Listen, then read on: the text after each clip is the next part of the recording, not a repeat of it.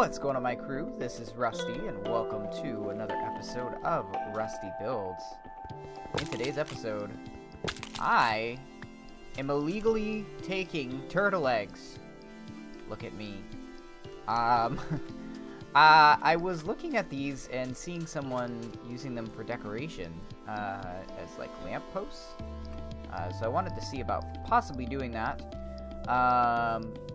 But in today's episode, we are going to be building a blacksmith house, and I came out here because I wanted to grab some acacia trees, and more importantly, I wanted to test out a few things with these acacia trees, because I want to use the gray portion of the acacia tree, not the orange. So we're going to do a little bit of experimenting today. So I need to get to my boat that I think is all the way over here. Head back to the mainland, well, the island, I guess, because this is really an island, and then in the meantime, let's go into creative and talk about today's palette.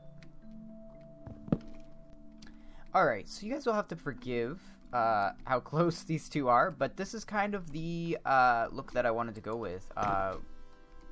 I think I'm over detailing a little bit too much here, but overall I wanted to basically use some nether brick, a little bit of it scattered throughout here, but we're gonna go with a deep slate bottom. And then I was looking at a picture and noticing that the blacksmith basically had this gray wood around it. Hold up, sorry guys, I'm thinking about something. What if I did something like this? Oh, that might be cool. I want to talk generally about an issue that I'm realizing that I'm running into. With these particular builds that I've been doing, there's one consistent thing that's going on with this particular palette set. And that is, we are consistently doing the same style of build. Now this is going to be okay because it's the city that we're working in. But I want to be careful with other builds that we do. We need to stop doing the oak logs on the corner with like every single build. So this is just something that I got stuck in doing, or have been stuck in doing. If we look over here, this is just something that I tend to do with my builds, is use these corner pieces consistently. And one thing that I was noticing with a lot of more recent Minecraft builds is a lot of people are not using those corners. They're leaving the corners completely gone and just building the house flat-ish. Alright, you guys, we are back, and I'm just laying down a couple little bits of structure here to the build. One thing to note is that we are, once again, going to do a couple interesting things. For this, we're going to actually build something similar to what we have over this way, but we're not going to use these poles down, so it's going to sit out a little bit, and we're going to have it hanging off, kind of like we do there, but with a little bit more support. And then there's going to be another third story that's going to be hanging out a little bit more from there. So that's kind of a bit of what I would call a Lynchy Inc. style. He was a YouTuber / builder that contributed quite a bit to the community, and wanted to touch base with you guys. I went into the nether and got a 64 nether bricks and walked away with a skeleton skull. Ooh, look at the eyes. Why is it doing that? Woo. Okay, so I wanted to show you guys what I did off camera between now and the last time we talked. Yeah, put down a little bit more street. And as you guys can see, why am I hearing? Oh. This is why you should always bury your streets, or at least light the little bits up. We got a little tiny space here where apparently something can form. Let's take a little bit of basalt because I've got a lot of that, and we'll just cover this area up here. There we go. Okay, so let's take a look here. First of all, before we get into the build, you're probably not going to notice much of a difference out here, other than the fact that I cut these down, but we've got a lot more land sort of filled in, and there's going to be some up and down gradients here in there. Like with this, we're going to carry this out from here around. We're going to bring this up another one. But specifically, I wanted to come out and show you guys this little bit here. So I don't see these roofs very often, and when I saw this roof in this inspirational bit, I was like, yeah, that's something I want to go for. So yeah, things are going pretty good. I need to sort of shape some of the stuff, and I think I need to grow a few more acacia trees. But basically the way this is going to work is we're going to have this be the floor level up there, and we'll have another spot here. So now this will come out by 3 up here. So let's put some tiled stairs down here. And yes, I want it to be like this far down. And I think I will, unlike the inspiration picture is just an A-frame. But I think what I'm actually going to do is a roof that goes up like that. Just because I think it looks a little bit more medieval. But this will allow... Oh, wait, we got to go back even one further to stay consistent back here. Okay. Okay, cool. So I think the roof's concept is done. And now I want to take a look and see how it looks. We didn't add in this side here. This is definitely a very interesting feel. We still need to carry this eaves out. If we're going to do this, we need to carry the eaves out by 1 more. But I think if we drop this and almost... I really like, though, how it goes all the way down. I suppose we can do something a little less... I don't know. I kind of feel like we do need to take it out like 1 more. Alright, now let's take a look at this. I think this is going to look a lot better. Yeah, look at that. Okay. So we've got this grayish tone here. We need to obviously bump out that wall there. But this really hangs out. And then it has that look there. So let's look at it from a very different angle. Because sometimes when we look at it, you know, close up like this, it can, in some cases, look better. In some cases, look worse. So it's really helpful. And I'm just noticing, actually, the picture that I'm using is giving me an idea. This is why we use inspiration, by the way. That we should really keep that wall sunken in on that second part. Loving that roof, actually. Really, really cool. And maybe, like, in the future builds that we have where there's a lot of stuff, maybe we don't go with such a different, like, build style for every single one of them. But, ooh, you know what I'm just realizing? No, this is okay. This is exactly what I'm wanting. So this roof is going to run right into here, but that's what we want. Because we're going to have a huge chimney coming up here that he uses to stoke his fire. Alright, so I think I like that. And then we just need to carry this over by 1. That actually helps right here. This helps bring this kind of forward. I still don't love this going on right here.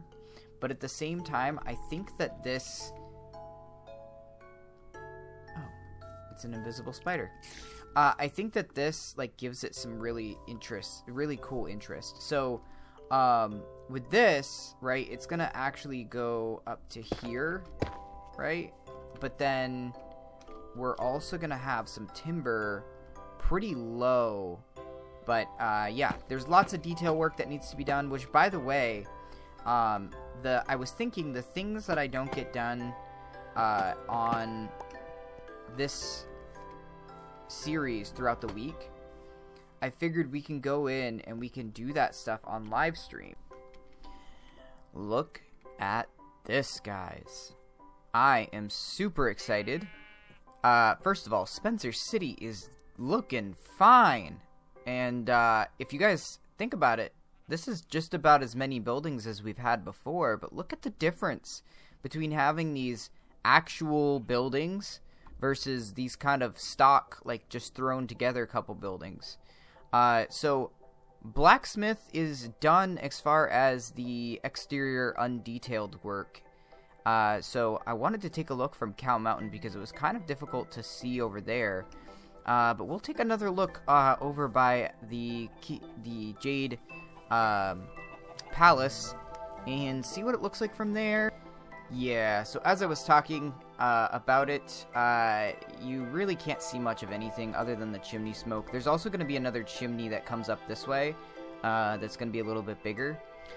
Alright, so as we get closer, I just wanted to remind you guys, this started off as a picture that I found online that I was inspired by. And we used this basalt for the wood texture. So I just wanted to mention that because I want you guys to be to remind yourselves not to just stick with whatever you guys think people use. So think a little bit outside the box when you're making a build. So there's a lot of things that I have been looking at when it comes to these forges. So basically, one big way we can make a forge is just by making like a large table like this. We're gonna have a fire like this. We should really have it sunken in. Yeah, maybe what we can do is we can do something like that and actually pull this out here. Now, from what I'm reading and seeing, basically to do this, we're gonna have a right here. We'll have to make some sort of a bellows, and on the outside. I think I got an idea pretty quickly. This composter kind of looks like the back of a bellows, especially if it was, you know, Minecraft based, where it's super, you know, blocky. So I'm thinking what we can do is have this here and then actually have this little hopper back here, and we'll put that there. And basically the only thing we need is to kind of, I was thinking actually of yeah, we'll cover it up obviously, but back here, right, you can just barely see that there's a bellows back there. Okay, so this doesn't look too terribly bad as far as like the flue and everything. I might say maybe we close this off even sooner, like right in here, and that way it doesn't look like there's so much weight. Okay, so here's what's gonna be cool. I've got a piston, and I was thinking if we put a lever here that's supposed to be used to make this thing go, can we make some noises somehow? I'm thinking if we place this facing down, will that reach correctly?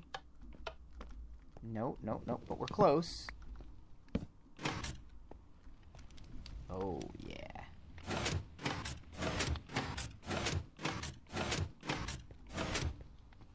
This is what I'm thinking. And then we'll just cover that. and it looks like we need to place this as a cover here. Belgo and Afina met when they were young. Belgo was an excellent hand to Werdefin, the palace smith. Afina fancied Belgor, and the two would sneak off at night together to the docks and watch the ships bob in the port. However, Belgo was shocked when Afina came to him pregnant. Begging Werdefin for help, he was admitted into the smithing guild, and soon had his own shop. Belgo and Afina continued to grow as a family, letting life happen. Werdefin warned Belgo that if he didn't begin to plan for the future, his luck would eventually run out. But for now, life was good for Belgo, Afina, and their 6 children. Hope you guys enjoyed that story. I am back here, and I am looking at the build. You guys will notice we only really featured the outside and the first floor. So today I don't really have much time to keep working on this before needing to edit and all that stuff. I've got a pretty busy night tonight, and I'm finding that it's very difficult to actually get a whole build done in one day like this. Even when I push for another day, it's becoming increasingly difficult to build even something large. So I'm hoping to regulate that a little bit better here in the next little bit. It might be that the answer is that I put the build school in the middle of the week instead of another episode. So you guys will get 2 episodes instead of 3. We'll do one on, like, say, Tuesday, and then one on Saturday or something, but we'll figure it out. So, as you guys know, I talked about how we would put this little, this is supposed to really be, like, you know, leather or something, that you can sort of walk in here, get a little bit of privacy, but not so much that you're, it gets so incredibly hot in here. Went crazy with the chains, but that's because I really like the idea of having these chains. We talked about this whole thing here. If you guys get a debugging wand, you can actually turn the item frame off, and then this will literally look like it's sitting right on top of the anvil, which can really make for a really cool aesthetic. But I'm going to put a couple other item frames all around here, really make it look like he's working on a lot of different projects. I almost didn't put, a creeper blew that up, I almost didn't put any sort of, there's one, any sort of, like, big open doorway up to here, because I figured, you know, when he's working, he would probably want his house closed off. But then I thought about it, and I was like, I think it makes sense, you know, for him to sort of not close this off and sort of leave it open, once again, for a little bit of air being able to be pulled out. Really cool area here with the table being able to actually have one that fit in here. Usually it's pretty difficult to make one of these happen. Lots of candles for light, because I'm really trying to avoid using torches. But here, this is kind of, I thought, a cute little spot for cooking. I'm gonna probably put a couple more, like, flower pots here to kind of make it look like, you know, there's other pots and different things going on there. Upstairs, not really much done. I sort of ran out of inspiration / ideas, just trying to get things going. But we've got the first kid's room, so maybe this is like the littlest child, because this looks like the most, I guess, newest update, newest expansion. In this room is the other kid's bed, and I might end up turning this bed over this way, and then having this bed here, right here, just to make it look a little bit better. In this room, this is the parents' room. They get the biggest room, and this will be a nice place to decorate. I don't think you would usually do this, that being have like working space underneath here with a bunch of fire, and then you've got a little loft type thing on the top, basically.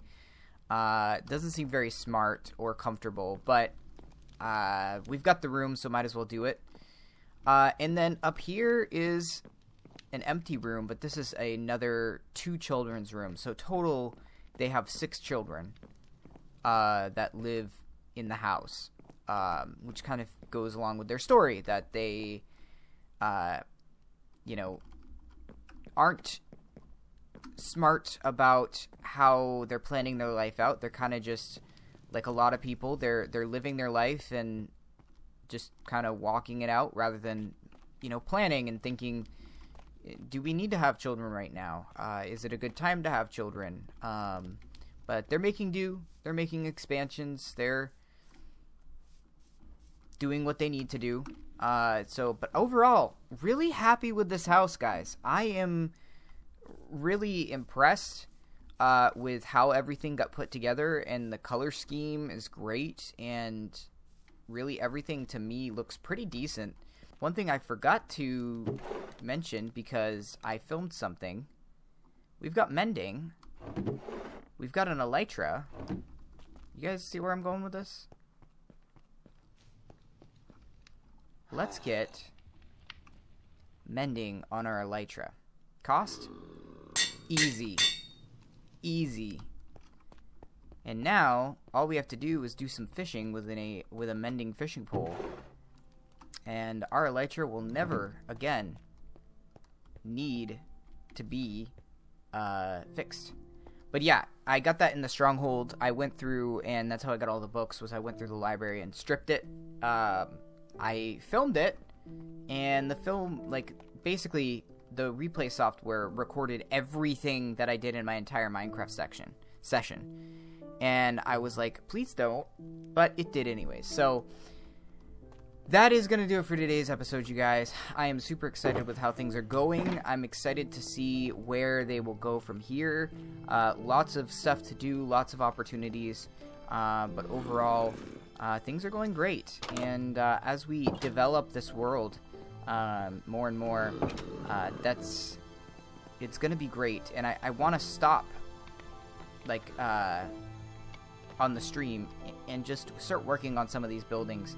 I'm going to work on them off camera, but I'd also like to get together with you guys and work on some of the stuff on camera as well, in the live stream, getting things done, doing a little bit of the exterior work and some interior design as well. But without further ado, guys, thank you guys so much for watching, and until next time, happy mining and crafting!